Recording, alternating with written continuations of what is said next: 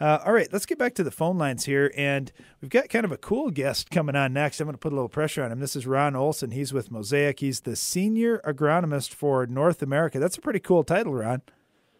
Good afternoon. Well, thank you for that compliment. I have a lot of fun in that responsibility of working with our technical sales managers out in North America as we work to supply information to our retailers and to farmers. When we're talking about fertilizing soybeans, one of the big things that I think guys don't realize is that soybeans per bushel are actually pulling more potassium out of the ground and leaving the field with that crop than corn is. Is that a surprise for most guys? I think it is a surprise. They haven't been paying attention to that, and that's really a new area of focus that the farmers who want to grow high-yield soybeans need to be paying a real focused amount of attention on that right now. And the other part that's new is that soybeans are pulling as much phosphorus out.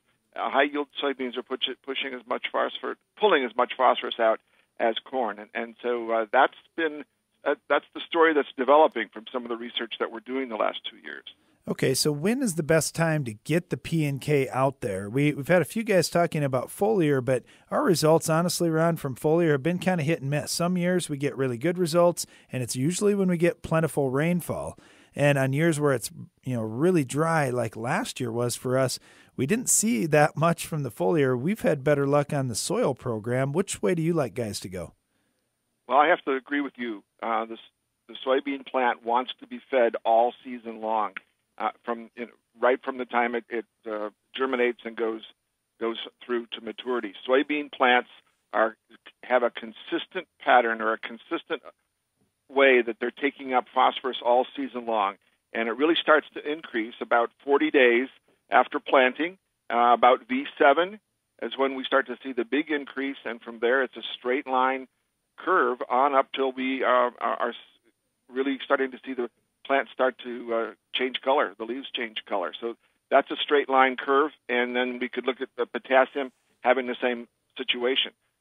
But soybeans have a larger K uptake than corn, and they remobilize potassium a lot more efficiently. In other words, they move it around in the plant more efficiently than corn does too. Both of those crops remobilize potassium, but soybeans are just a little bit more efficient. So we like to say, and my experience over the years is we've got to get it out there, and so it's ready for the crop to be using as soon as before it gets to V7. So you have to be having a good balanced nutrition program in place early in the season. I like that comment there about remobilizing the K. Just get it into the plant, and the plant will move it around as it needs it. I think that's a pretty good deal. Now, when we think about dry P&K application, how long does it take for those products to become available for the plant where we can actually pull them out of the soil? Is it totally dependent on moisture, or is there a time factor involved too? Well, it's both, but phosphorus and potassium, the fertilizer products that farmers are purchasing today from any of their retailers, those are going to be water-soluble materials. So they're going to be able to, with adequate moisture, they're going to be in soil solution within a matter of probably 3 to 4 weeks. And but if you can get them into soil solution, the sooner the better. The sooner a fall application on potassium is certainly okay, but you have to watch your soil type levels. If I've got sandy soils, I don't want to put my potassium down in the fall because potassium can tend to move to the soil quicker than phosphorus does. So you want to pay attention to if you're working with a sandy loam or a silty clay loam. Silty clay loam can holds water a little bit tighter, and it needs drainage, of course. And so you want to watch your timing. Let's say we want to apply the 4R nutrient stewardship strategies. Put it the right product, applied at the right rate, at the right time, and in the right place. We've got to really put those 4 principles in place when we're fertilizing any of the crops that we're growing. All right, let's talk about where we're placing these nutrients because, honestly, here's what we like to do, Ron.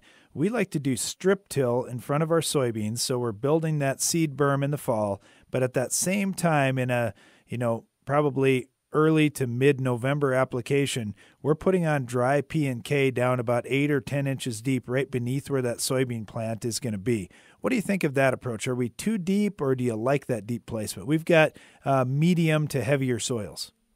So medium to heavy soils, your CECs are going to be in that 15 to 18 We've got CECs in probably, I'd say 17 to 25. It'll get most of our soils. And you're well drained, I'm assuming. All tiled. Yep. We'll talk more about that on another show, Ron. But yes, okay. We like good drainage.